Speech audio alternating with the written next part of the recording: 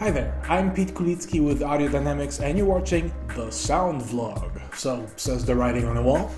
Don't worry, it comes right out with a little bit of soap and warm water. At any rate, if you're an audio enthusiast, this may well become your new favorite go-to reference video as I explain how to count enclosure orders. What makes this one a fourth or that one an eighth? You're about to find out. So, the first thing that we want to pin down are the circumstances under which we ascend an acoustic order. And for the purpose of this presentation, we'll focus on just three. Capacitive reactance, which happens when we introduce a pressure wave into a chamber. Inductive reactance, which happens as we pass a pressure wave through a vent. And of course the reactance that occurs when the front and the back pressure waves interact with each other.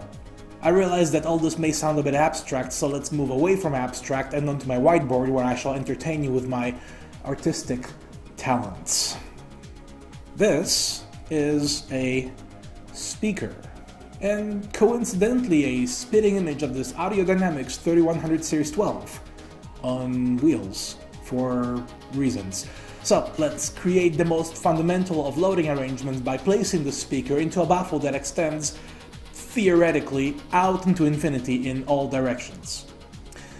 Fittingly, this is known as an infinite baffle, and as a first-order acoustic arrangement, it marks the starting point for our acoustic order hierarchy.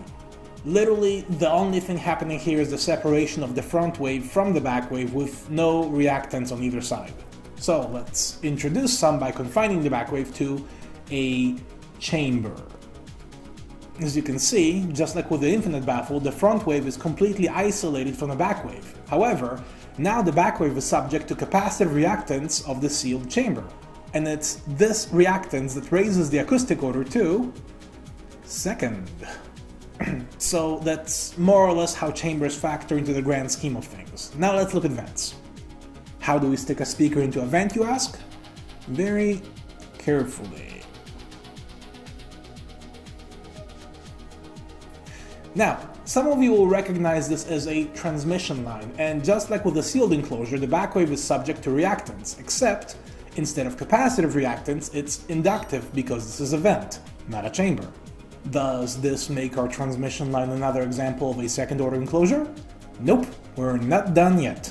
Notice that there is no solid boundary at the far end of this waveguide, so the back wave is free to escape and interact with the front wave.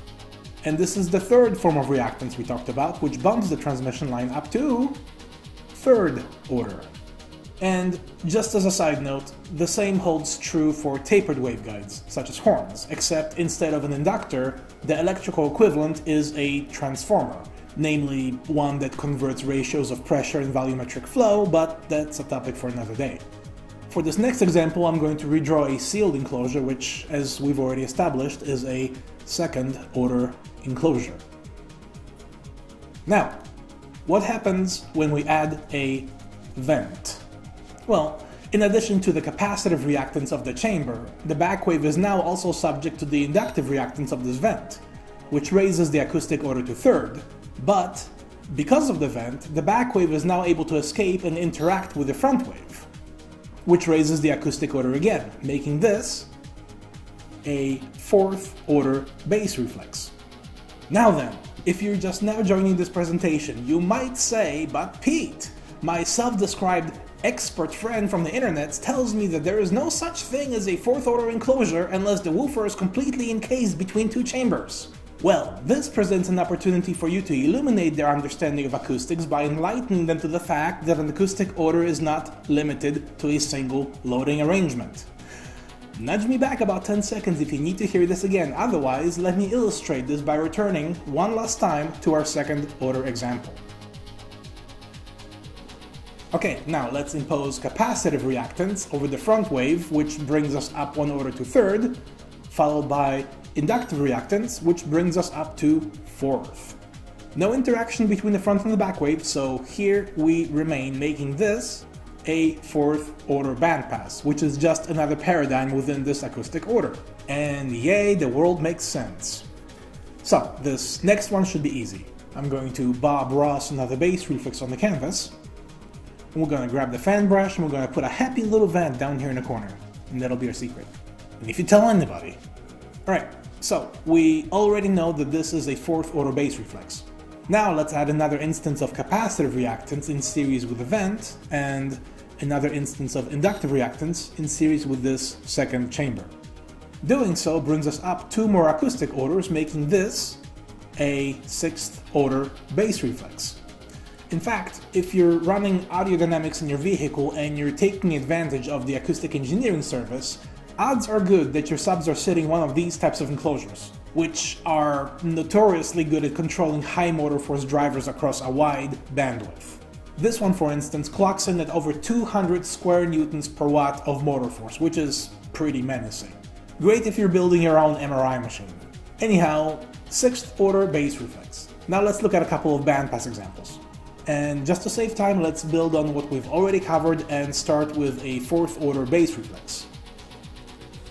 I'll put the vent right back here. Okay, so now let's impose capacitive reactance in series with the sum of the output and inductive reactance in series with that. Thus, we arrive at a 6th order series tuned bandpass, which is one of the popular bandpass arrangements in this particular acoustic order. Let's look at another, and again, just to save time, we'll begin with a 4th order bandpass, where the woofer sits between 2 chambers, one of which vents out into the open. So, think of it as acoustic chess. How do we jump 2 orders in one move? Well, we vent the other chamber.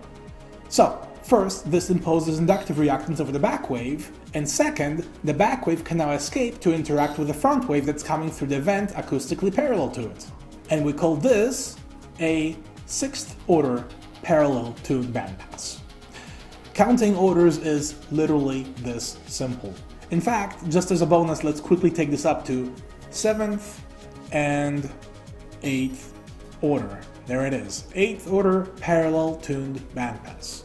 And just like with the lower order examples, you can series tune it, you can even cascade additional chambers and vents onto the bass reflex and create as high an acoustic order as you have room for. This is just a handful of the most common examples. So, I hope you enjoyed this presentation, hope you found it useful, share it with a friend, share it with a fellow enthusiast, sticky post it on your forum. If you have any questions, I'll look for them in the comments below, and I'll see you guys in the next one.